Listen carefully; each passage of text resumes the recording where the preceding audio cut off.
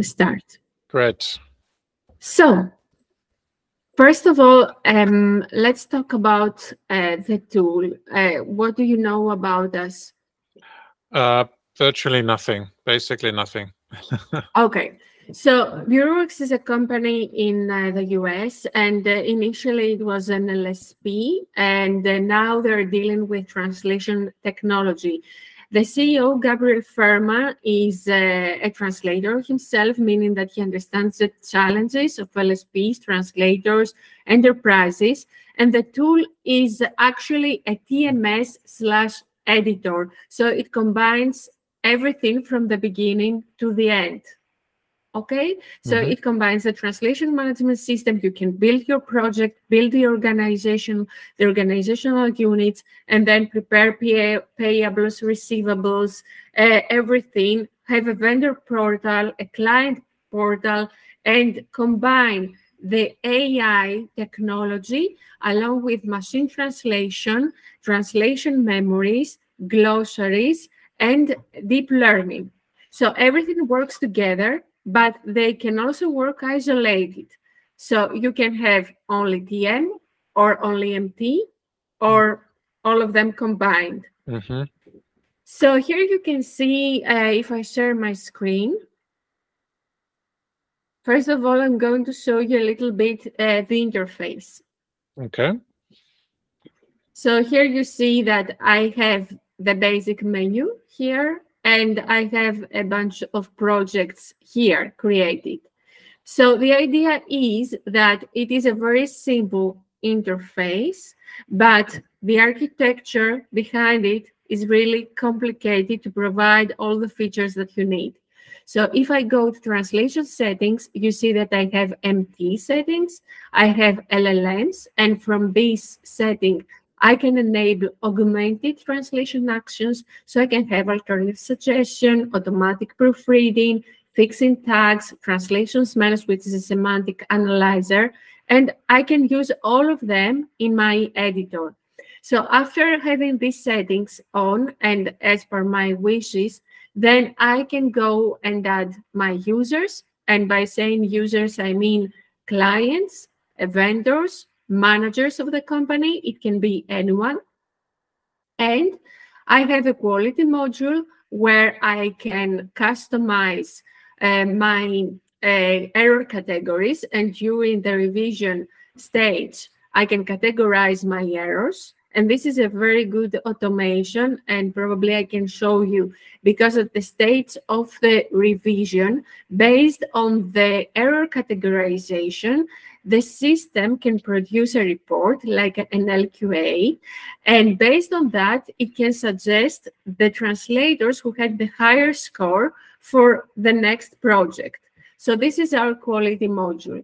And here is where everything starts, because everything happens at the organization level. By saying organization, we mean that we have a company like yours or like client companies. It can be, for example, Amazon. And under that, you can have only Amazon as an organizational unit, or you can build different departments of this company, meaning Amazon marketing, Amazon technical, Amazon accounting. And based on this department, you can set up your translation memories, machine translation, all your settings, the people that will work for this specific department. So you can keep the permissions and the confidentiality for each organization. So here where we can prepare everything, and if you see the default organization, for example, you see that here I can have the translation settings, like I want to use AI translation, or I want to use translation memory and machine translation. Whatever I want to do happens at the organization level. So I also can add my glossaries, and I can also add my TM, and everything is here, price list, etc. After I set up the organization, I'm ready to go with the project. And the magic here is that the new project happens in just 3 clicks. So you just drag and drop the projects, then you select the workflow, and the final result is going to be that you are going to have this project, for example, which is going to have the workflow the way you want it, like translation and revision. You are going to have price list behind it that will produce automatically the cost. You will see the progress of it, and you're going to see the due date. Of course, it is assigned to a vendor. And here you see, for example, that the translation workflow has been delivered and it is 100% completed. So I can go to the revision stage and I can show you all the features here. By clicking this, we go to the editor. It is as simple as that. But in spite of being really simple, it is really powerful because, for example, the first thing that we're going to see here is that, for example, by going here, you can see that you can add a term on the fly. So there are two options with the terminology, and not many systems support this. First, you can extract automatically the terms before even you start the projects at the project creation step with AI. And you can upload the terminology that you want, so the system will update the glossary automatically. Or you can add the terms on the fly, like I can do this here. For example, I take the word document, and here I can add the term and say, okay, this is the translation, just save it, and this is going to be applied and added to the glossary. So once it is added, then you can see that this becomes yellow. And at this point, there is another magic thing that is triggered, which is that the system learns the terminology, and every time we have a change, this is going to be applied to the glossary, to the TM, to the previous segments, to the next segments. So there is no chance that you don't have consistency in your terminology, even if at any point of your translation you change your mind and you want to change a term. So here, for example, we have this basic term because this is an EU document, and this is added to the glossary. You can see it here. And all the terms are yellow, so they cannot slip your attention.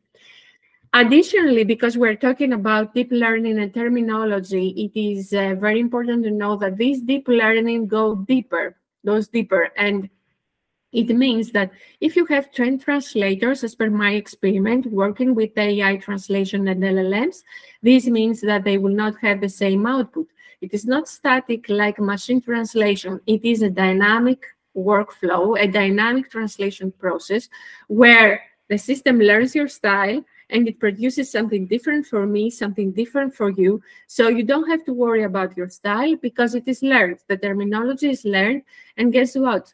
Fuzzy matches do not exist anymore because AI fixes all the fuzzy matches. So you only have to supervise the system to get correct translations in the end. And this comes from LLMs, let's say, but it's not only machine translation and AI translation that we have here, and we can decide what works best for us. We also have some AI-powered features, which are the most amazing features. Here, for example, I go with the most simple, but the more, exciting. So you can go to the BWX augmented actions, and you can say, oh, the tags are missing, or I had a very bad scanned document with the bad OCR, so I have many ghost tags and many destroy tags in my document. So by clicking Fix Tags, you get the tags directly placed in the correct position. So no more tags and no more concerns about the tags. At the same time, you see that I have a translation error here, which is actually not easy to find because you don't have any mention about the spelling error. And this is a semantic error. So if you look carefully at this target, you will see that it says on the protection of natural persons with regard to the processing of personal data and on the fee movement, which is not correct. Normally, no spell checker would catch this, but our translation smells fishy, something in the translation. So it says, the phrase in Polish has been incorrectly translated as fee movement of such data. The correct translation should be free movement of such data. So you see that the semantic verifier saves you from some glimpses, I would say, some bad translations that could happen because it is a human thing. And additionally, let's say that you want to correct this error. So by going to proofread, it starts the automatic proofreading, and this error is going to be caught, and you are going to find it directly. It is here. Now it is free. And you see that because we are at the revision stage, it says you can change the suggested category and explanation as you see fit. So a window starts, initiates, and is displayed with different categories. So you have the following categories to categorize this error: improved fluency, did not improve fluency, as preferential, incorrect translation, fluency, grammar, terminology. So you see that here, for example, I want to say that this is a, let's say, grammar error. And I can say that it is not fee, it is free, for example. And this note is going to produce in the end a report, like an LQA report, that you can use in many different ways. First, you can use it as a report to evaluate your vendors. You can share it with your client. You can use it to check, based on the preferential edits, if there is over-editing or under-editing of machine translation or AI translation on your project. And based on that, you can proceed with further training. And in the end, you just use Control-Enter or mark as reviewed, and this segment is saved. And the last feature that I can share with you, I think it is the last one, it is the alternative suggestion. So this works on the cloud, and the question is, how can we be secure? How can our data be secure?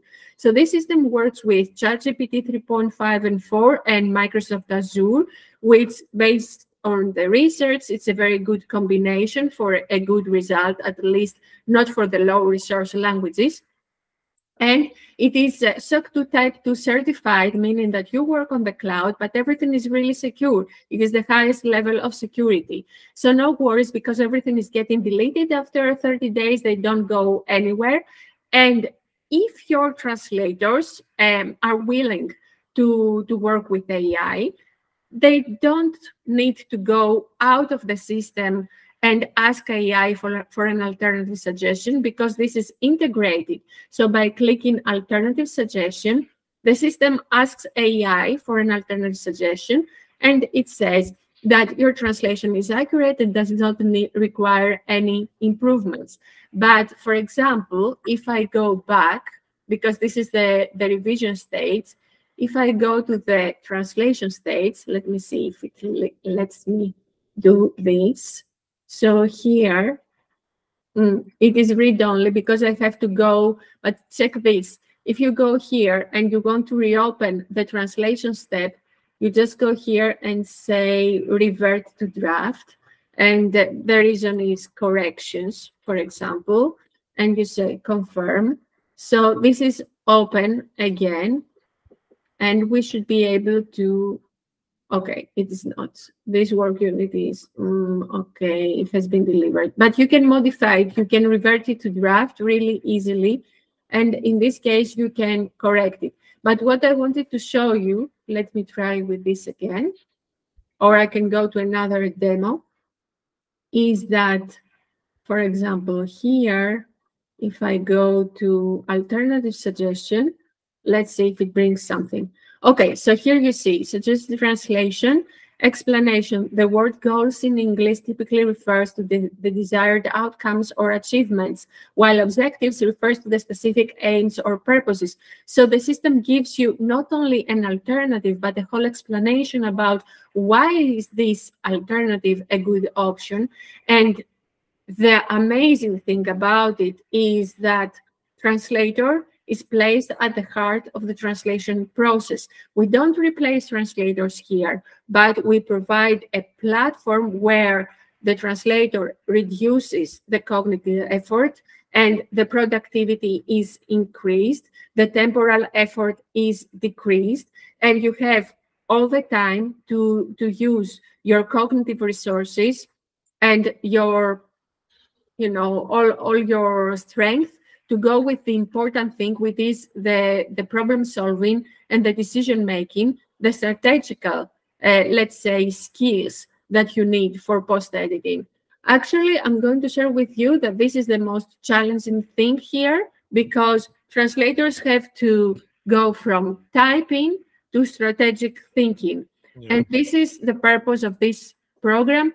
And my best part is that because I represent the company, but I could not represent something I don't believe in, is that you don't work here as being the innovator of the year because we were the winner of the Process Innovation Challenge at Logwork 50. So we don't do innovation for innovation. We do innovation to have something useful for our audience, for our users. And I think this is the beauty of BWX. Okay, what is the I like the features, the fee-free, the fact that it picks up an error that would normally get through is very, very clever. What is the price of a license, a full license for this program? Of the license. Okay, so let me see where I have these. I opened so many different tools. Okay, so I believe, so here, if you go to Euroworks.com, this is the next thing I wanted to show you. You can start a trial by going to Get Started, okay? And you have 14 days trial. You can start this today, and I will explain why. Enter your name, your email, just get started, you or your team, and the pricing goes like that. For the yearly plan, if you are only one translator, it's $7 per month. For the boutique plan, which is for 10 seats, and you can add more seats up to 30, which contains tasks, payables, receivables, and the quality management, is $64 per month. Then the Clockwork is up to 150 seat limit, $320 per month, and then you go for the Quantum, which is for big enterprises, unlimited seats starting from 300, 1,680 per month. Here you have more automations, and for the Clockwork and for the Quantum, because it has the auto coding, auto billing, auto payments. However, for the boutique plan, where you have, let's say, medium, small to medium LSPs normally, the good thing is that you have an amount of processed words per month, which can be increased up to 1 million. You have all the features, GPT integration, machine translation, the AI-powered features, project management, terminology, translation memories, everything, payables, receivables, quality module. It's very useful, and it supports more than 200 languages. And additionally, you have, you know, let me show you supported languages is here.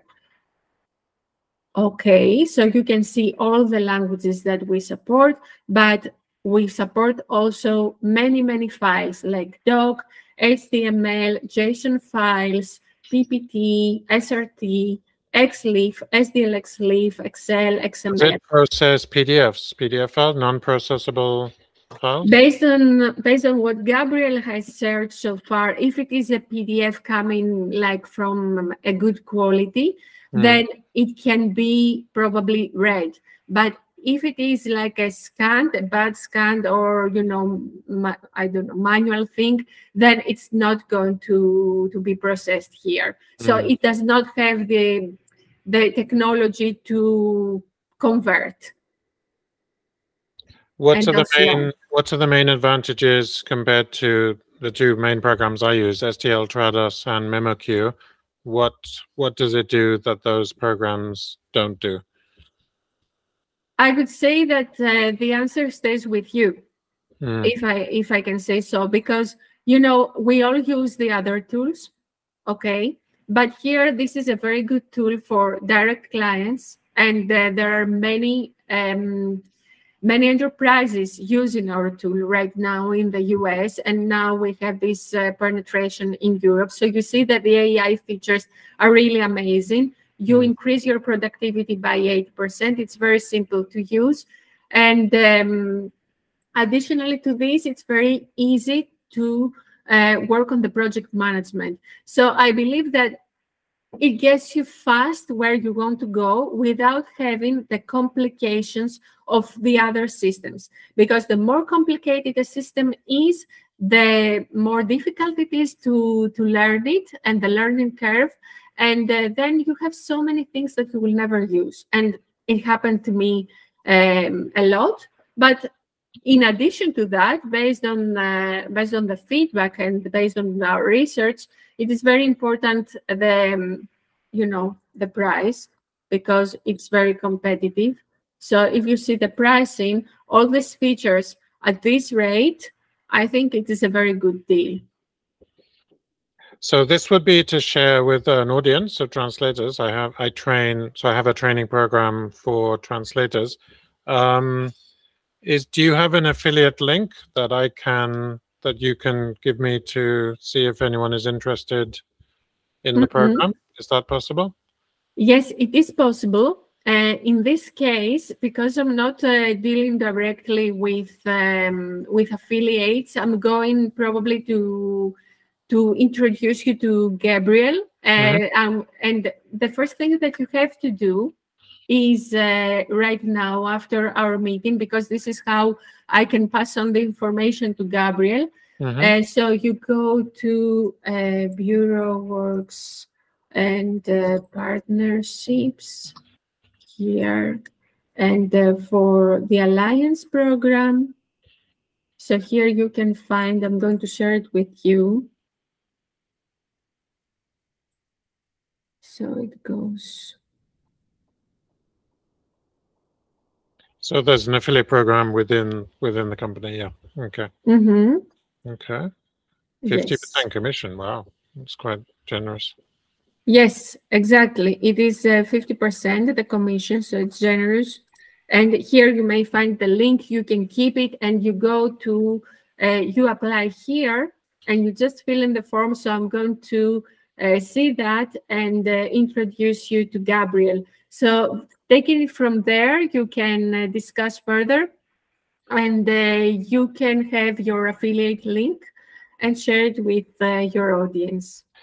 Do I have permission to share the demonstration? Do you have a formal demo video that I can share with my audience, or? Yes, after this meeting. So I believe I can stop recording. Okay, at some point. Yeah. So after this meeting, I'm going to share you an email. Yeah. And in this email, I'm going to have two presentations from Gabriel, which are the official ones. One is a 10 minutes demo, and the other one is 1 hour. It is the birth of the language flow architect, which was a presentation for Gala. And in there, you can find the links to the trial, to the pricing. So you have all the information there for you to refer to. And probably there, I'm going to share with you the email of Gabriel for direct communication. And you can, once you apply, you can contact him, tell him that we have talked together and that you are interested in this plan. Okay, and this is Gabriel did you say Fairman? Yes. Fairman, okay. I can write it here. We already connected him. Ah, okay. I'm actually already connected. Interesting. Just trying to think when I connected to Gabriel. Okay, we have a lot of connections in common. Yeah, that's a big audience.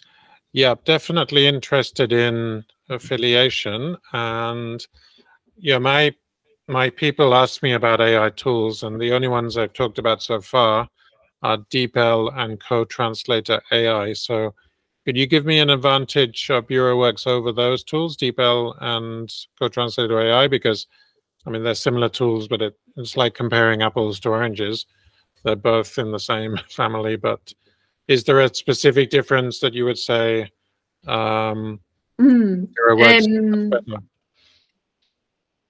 normally, as an expert, I'm not saying something if I'm not 100% sure. Yeah. So I'm having, you have to check what I'm going to say. Okay. So I believe that I read in research that Microsoft Azure combined with ChatGPT 3.5 and 4 brings the best results in relation to DeepL or anything else. So it's the combination of it that makes our tool stronger in terms of output.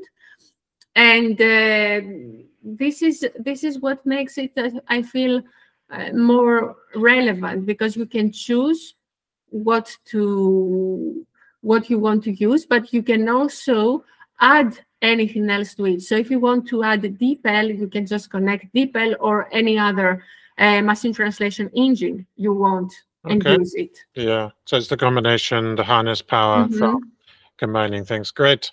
Okay. Yeah, if you can put me in touch with Gabrielle, and I will definitely share this with. We have an affiliates page as well, so I can. I'll just show you. I would be interested in getting you up on the affiliates page. I'll just show you this very quickly. It's this link here. Sorry, I've lost you. There you are. How do I do the chat? Ah, there it is. That is an affiliates page we have. So that would be, it would go probably on top of the tools section. So we have tech affiliates, and we put that, if you just scroll down, there is the website people, then we have, so it would probably go above Ciudalia, which is a digital business card company. So it would probably go just above Ciudalia, that one there, just below. Okay. That's our main affiliate.